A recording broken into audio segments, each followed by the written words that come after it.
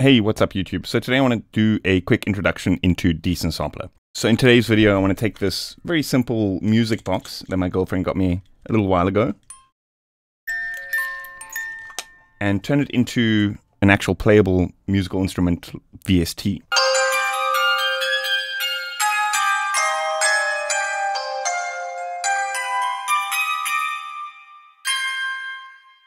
DecentSampler is kind of similar to Kontakt in that it kind of allows you to make your own multi-sample instruments and that kind of thing and share them with your friends. But it's an open platform for pretty much anybody to make their own libraries, and it doesn't involve any kind of licensing and that kind of thing. So it's really cool to make libraries that are unique to you and share them with your friends.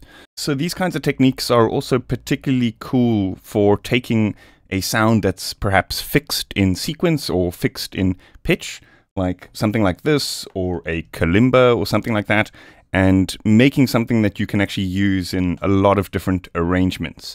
And I would say it's also pretty much a rite of passage for sound designers. So I want to show you how I go about doing this kind of thing usually. And in this video, also just talk through the basics of how to create your own DecentSampler template, which you can then expand to make your own libraries and all sorts of stuff like that. So what I've done is I've basically recorded in just playing this music box through its entire sequence. And what I want to do is just talk through some of the processing that I go through when I'm creating these kinds of things. And I also want to show you a couple of cool tricks that you can use to do this stuff really quickly.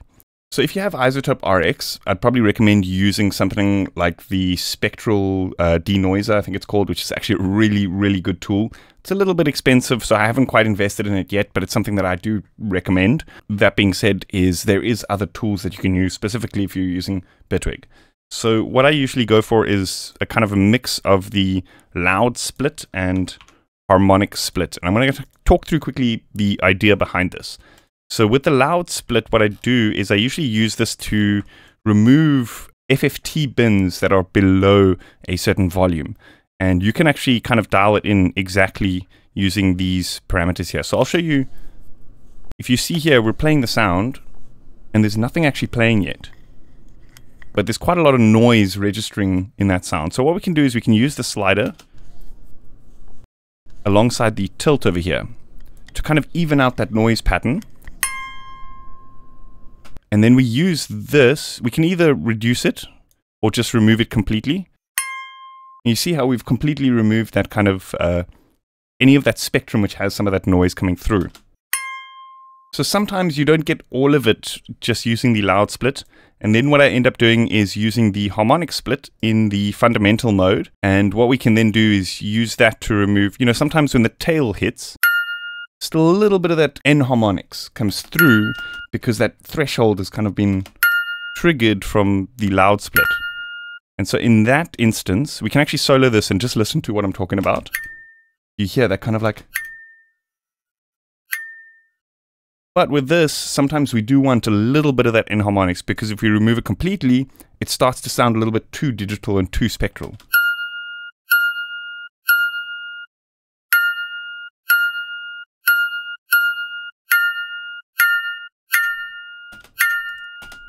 So in this instance, I said the loud split actually did quite a good job right up the front, and I'm finding here when I remove some of this kind of stuff, too much of the transient goes missing. So I'm actually going to forego the harmonic split for now. And then what I want to do is I want to use a combination of a peak limiter. And what we're going to do is we're going to just run through a couple of the low and high peaks here. And kind of just set the ceiling somewhere around in between the kind of lowest peak and highest peak.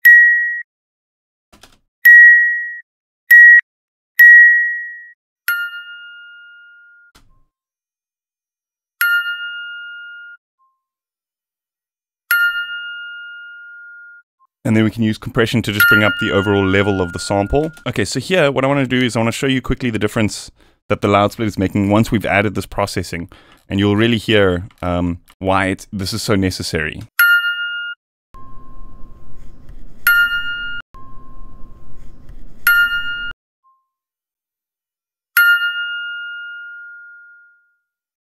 So especially if you're creating multi-sample instruments where you know you might have polyphony, so that's like multiple notes playing at the same time, having some of that noise spectrum coming through is going to be a really big problem, because when you trigger multiple notes, that volume is going to suddenly jump up. So try your best to kind of remove as much of that noise if you're doing this kind of thing as possible. That's why I said tools like iZotope denoiser and that kind of thing, or iZotope RX spectral denoise is really good for this kind of thing, but it's a little bit expensive. It is good though. Okay, so next step we want to do is we want to bounce this. So let's say set the channel to 0 dBs, bounce, post fader, and you'll already notice the sample just looks so much cleaner. We've got this nice even tail, none of that noise coming through. So what we can do is we can actually mute and disable that channel. Out of sight, out of mind. So then what I'll usually do is right click and use this slice in place feature. And what this does is it allows you to use this as like kind of like a compressor where the threshold slices the sample. So if we do that, you can see it automatically slices the sample into a bunch of pieces. We can kind of just go through and delete bits, maybe shorten the clips which are silent at the end here, kind of just clean up the audio track a little bit. And then what we're going to do is we're going to listen through it and mark the different notes. So here, okay, that's not the one I'm thinking of. Sometimes you get double triggers because it's a music box and sometimes I'm kind of turning the wheel a little bit too quick. I think this is a double trigger. Yeah, it detected that though, but I mean, we don't want, because we want some of that tail to come through, I'm sure we'll have another of the same note, but we can also pitch shift the note using DecentSampler and the way we kind of map the different notes and stuff, but I'm going to talk you through that in a moment. So for some reason that's detected as multiple hits, but we can just fix that like this. Okay, we might not go through all the samples, but what we can do now is start to arrange the different keys. So I want to add an audio track, group it, and now we can say, call this one C, duplicate it, call this B sharp, B. So we should have 12 channels, 1, 2, 3, 4, 5, 6, 7, 8, 9, 10, 11, 12. Cool. So let's put a tuner onto this channel. Gtune is a really cool free tuner. And now we can play through the files and just drop them onto the relevant channel. We can also just drop it here in the clip launcher and then remove it from the actual project.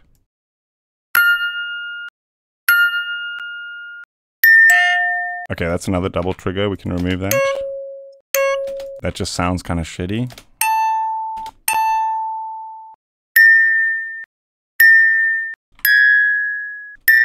It also doesn't sound too great.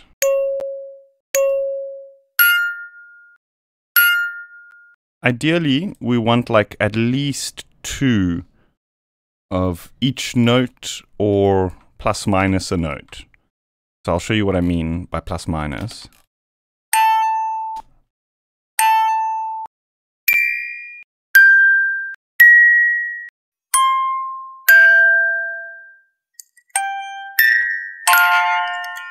Some of the time when we only have like a single instance of the note, I'll kind of just delete it. There's no point really. We might as well just semitone up or down a note that has more variations, and often just using something like a round robin or velocity triggers will already just make it sound more realistic. That slight amount of pitch bend is often unnoticeable. And here I will delete the channels that don't have any information. So then what we need to do is we need to go through these and actually separate the octaves, because here you could hear, for example, some of these A sharps were in a lower key or a higher key. So I'm going to start rendering them out just so you can see the process, and then I will speed this up. So yeah, what I usually do is I'll select them all and say F, no, these are G, A, I, A, and so I will just select them all and then bounce in place. We may want to normalize first and then bounce in place. Then what we can do is we can double click and say show in Explorer. And then here what we're going to want to do is we're going to want to create a new folder, and we just want to drag these that have been renamed. So A, B bounce, we just want to drag them in or copy them. But I like to actually just remove them completely. Now I know that that's done. Do you know what I mean? So G, A, high A, those are all done. Group them and mute them. So now we can kind of like focus in on just the stuff that's left over. Do you know what I mean? So now we want to take that folder that we made copy it into a folder somewhere else on the PC. I've got a folder which I keep all my decent sample libraries, and then I've made a new folder in that one called Music Box, and then we're going to paste this there, and we can rename it to something like sample. And now we can actually close out this project. It's going to delete all that kind of information that we didn't save because we don't really need it anymore. And we can go new project. Let's add an instrument, and let's add a DecentSampler instrument. So here what we want to do is we want to say developer tools, save preset. You can find that library that we made and just save a preset here. And it should set up a lot of what we need to set up in that preset like this, right? Now what we can start doing is we can start, this is a program called Sublime Text, by the way. It's kind of free, like WinRAR is free, so you just get a little bit of a nag screen. I definitely recommend it if you're doing a lot of this kind of editing in here, but you don't have to do this kind of stuff. You know, you don't have to do this.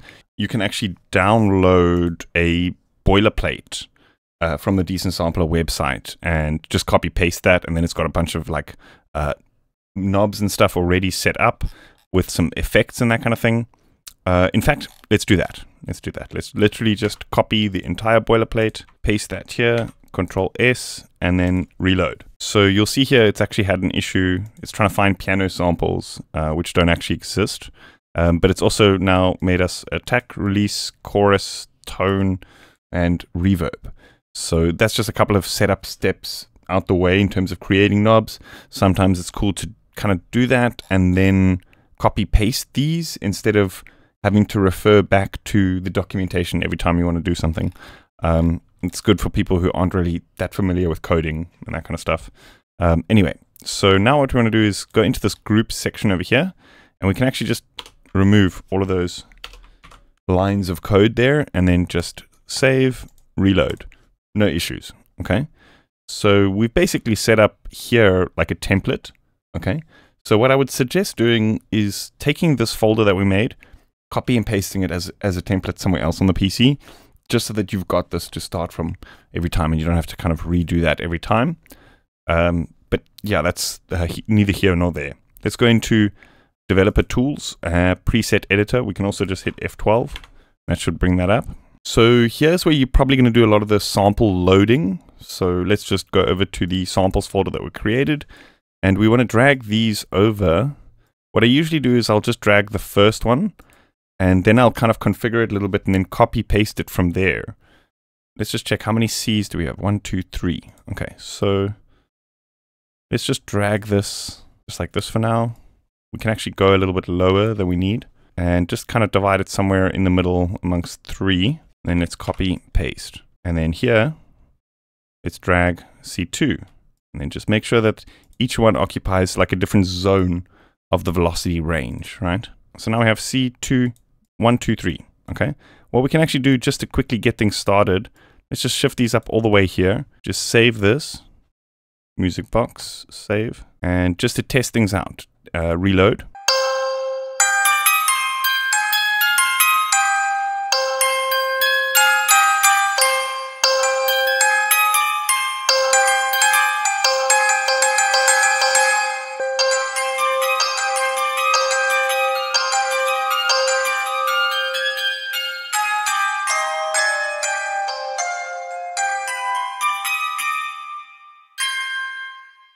Oh, that already sounds really cool. Okay, so to make things sound a little bit more harmonically complex, we can just jump back into the editor, hit F12, and now we can start adding in some extra note. Obviously, because of the sound of the box, each note will resonate slightly differently. So to give it a more of a realistic sound, we might want to have like the G's as a multi-sample. So let's just go over here. We might not even bother putting in the F if we only have one low F, and then we can copy.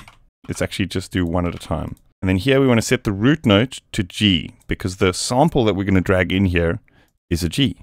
G. Okay, so let's save and then reload.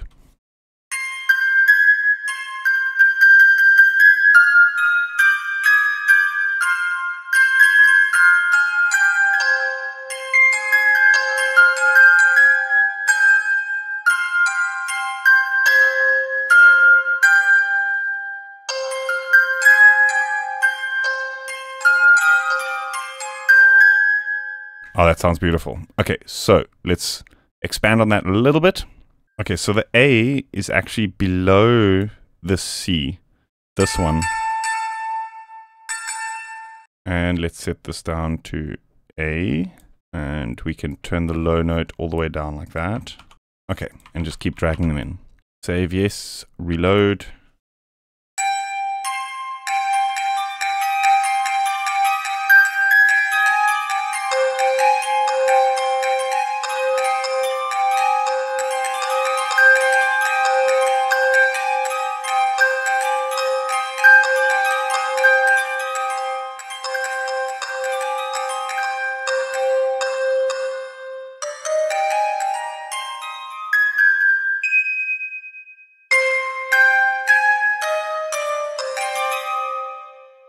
Okay, and then we have high F and high A sharp. That should be till there. Root note F. We only have 2 of these, so we can go like this and drag that up like this. For some reason, there's always a little bit of overlap if you just duplicate them. I guess it's because the range is 127. That doesn't divide by 2 exactly. Okay, so here you can see the higher one is actually weaker. We want to swap them around. We want this one to be the higher velocity hit. Okay, and then lastly, do the A sharp. Again, we only have 2 of these ones. Okay, and then we can just drag these up. So we've got a little bit more pitch range. And we can actually drag this down as well, just so we've got some lower frequencies we can play around with. Okay, cool. Let's reload.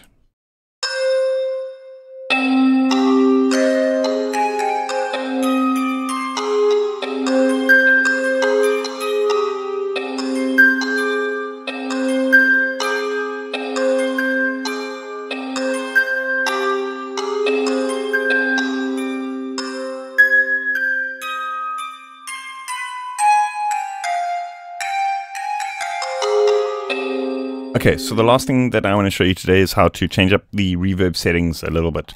So say, for example, we want the room size a little bit bigger. So I'm going to show you the quick method in this video, but let me know in the comments if you want more DecentSampler tutorials. I can show you a bunch of the UI stuff. I've actually been working on a couple of more advanced libraries. I can show you a bunch of like how to change sample mappings and stuff using UI components. We can actually link up one of these knobs to the room size and that kind of thing. But I'm going to save that for a future video if you guys can even just figure that out using the documentation. But just for now, say for example, we want a big reverb. Let's just set this to, we type in room size equals, then in quotes, we want to put something like anything between 0 and 1. That's going to be the parameter for the room size. So, I mean, just to keep things simple, I'm just going to make it full size. And let's go reload and then check it out, what it sounds like.